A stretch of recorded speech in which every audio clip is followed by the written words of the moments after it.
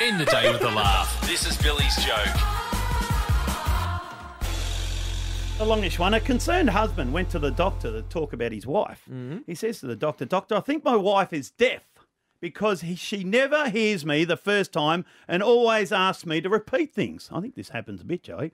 Well, the doctor said, "Go home tonight, stand about 15 feet from her and say something to her. If she doesn't reply, move a bit closer, maybe 5 feet, and say it again. Doing this, keep doing this so that, keep doing this so that we'll get an idea about how severe her deafness is." Very small It is a Friday, Arvo.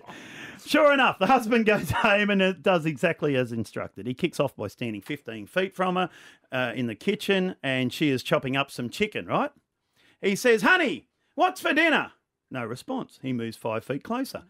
"Honey, what's for dinner?" No reply. Moves another 5 feet closer. Still no reply. He gets fed up, moves right behind her, Joey, about an inch away, and asks loudly, "Honey, what's for dinner?" She replies, "For the fourth time, chicken." Because he's deaf. Yeah. Dick. I got that. Oh, my God. He started the week so well, Rabsy, and he's finished it so poorly. Yesterday's was bad. I've never seen someone Today's decline was worse because we had to sit through 5 minutes of him trying to talk. And the joke was going for so long. And I it wasn't forgot even what it was about. It wasn't even a funny punchline. Oh. Shut up. Anyway, great week. Well done, Joe. Great to see you. Thanks, Bill. See you, Raps. Have fun. What's on tomorrow morning? Dead Set Legends, 10 till 12. Got any jokes? Do you want me to come in and tell a No, joke? please no. Don't have enough time.